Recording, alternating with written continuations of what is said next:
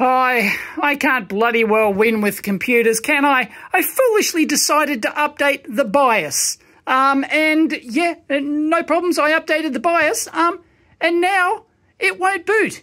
It will not boot into Windows. Look, boot menu. Down here, if I go into boot menu, cannot find any bootable devices.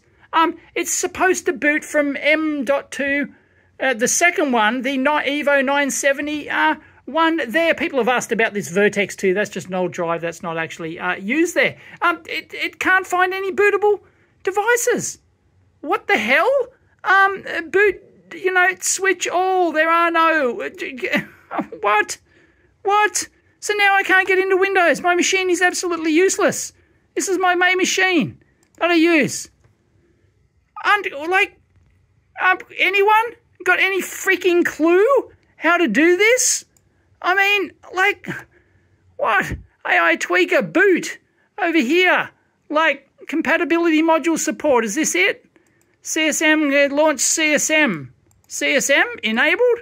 I guess compatibility support module. Oh, that sounds okay. All right, UEFI and legacy. Oprom boot. Yeah, okay. Legacy, okay. I'll try that. Yeah, exit. Bloody hell. Seriously? Launch CSM and save changes and reset. Will it freaking work now? Unbelievable. Bloody computers. Hate them. If it ain't broke, don't fix it. Yeah, dumbass me. Anyway, I've got a slightly better graphical boot screen. You'll see it now in a sec. Come on. Look at that. No, it's old. Oh, look. Okay. That text is different. I think it'll boot now. I think that's a... Will it? No, it's going to go into the BIOS. It's going to boot. What's it going to do now? Nothing. No, unknown file system. Enter in rescue mode. Grub rescue.